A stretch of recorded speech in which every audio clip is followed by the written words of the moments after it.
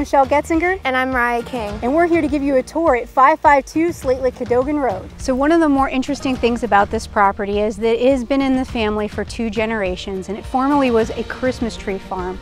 But now, in place of the Christmas trees, there's apple trees, mulberries, and a really large raspberry patch. So the location here is pretty incredible too. We're very close to Pittsburgh, the North Point Industrial Park, Kittanning, in Freeport, and 28, but you're still out here in the country.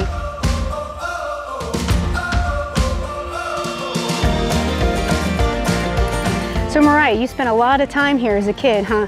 Yeah. So what was one of your favorite things to do when you were a kid? Probably hide under the staircase in the basement. It's usually, I would just stay down there. Yeah, and just hang out and have a good time? You can really use it for anything. Reading books, art studio, if you put a lot of lights into it. Yeah? But you can get to it from both sides of the basement. So there's easy access to it, and you can really use it for anything. So the other endearing thing is the grandmother would make homemade pies and sell them out of this dollhouse. People would come from counties away to come get her pies. This little farmhouse sits on almost 3 acres. It has 3 bedrooms and 2 baths and so much character.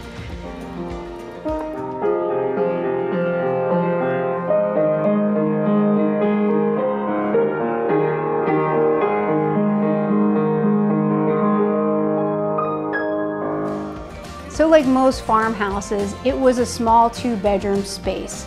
In those days and those standards, that was big. They raised 6 kids here. But over time, they needed a little bit more room. And where I'm standing right here was the original exterior wall of the house. So what they did was they closed in the front porch to get some extra space.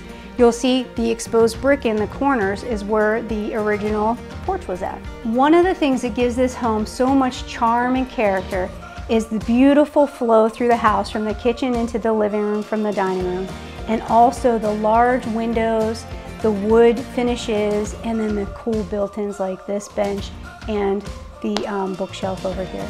So one of my favorite things about this house is how it's set up to entertain. The kitchen has a lovely solid surface countertop, solid oak cabinets, but my favorite part is that you can look right here into the living room, into the dining room, or out into the yard and watching the kids play. So this master wing is amazing. It has its own laundry room, it has its own bathroom, it's on the first floor. Oh, and did I mention there's a fireplace?